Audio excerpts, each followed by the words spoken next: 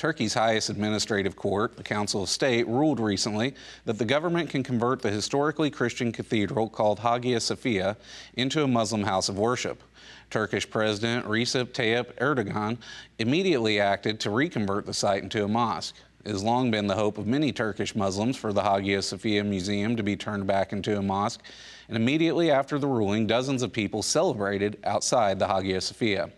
In its more than 1,400-year existence, the Hagia Sophia in Istanbul, Turkey, served as the Byzantine Empire's main cathedral before being captured and turned into a mosque under the Ottoman Empire. Up until today, it had been a neutral museum, but Turkish President Erdogan had waged a campaign to turn it back into a mosque, despite worldwide opposition to the plan. The massive structure has been changed from a mosque into a museum by the founder of modern Turkey, Mustafa Kemal Ataturk. Ataturk established Hagia Sophia as a museum to underline his vision of secularizing Turkey, says Soner Kagapte, author of Erdogan's Empire, and nearly 100 years later, Erdogan is now trying to do the opposite.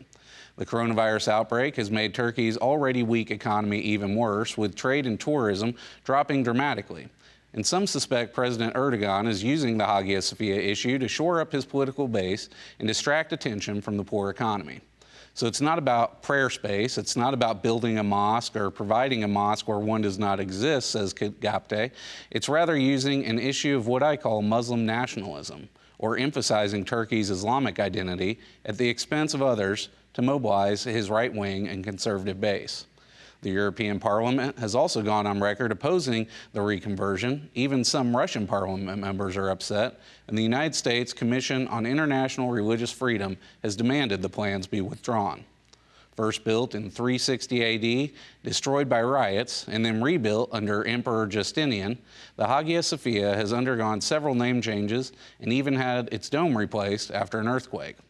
Hey everyone, hope you enjoyed the video. To see more like this, be sure to hit the subscribe button below and get all the latest content from TCT Ministries. We'd love to pray alongside you for God's blessings in your life, so you can email your prayer requests to prayer@tct.tv or click the link below and submit your request at tct.tv.